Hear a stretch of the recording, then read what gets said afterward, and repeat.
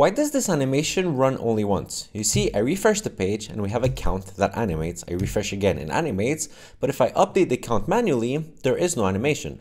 This is what the code for this looks like. We have a simple count here that we're updating through the button here, and then we have this strong element which we're trying to animate with this styles.animate class. What I want is for the animation to be re-triggered every time that I click update because this is a new count. The problem is that React will not remount this component every time that count changes because there's nothing that tells it to. It will only update the children when the count is different, and that will not re-trigger the animation. However, we can add a key with a count to this component, and this will tell React that it should consider this component new every time the count is different, and so it will be forced to remount. With this, we get exactly what we want. Every time I click update, the animation is re-triggered because React is remounting the component, which is exactly what we want.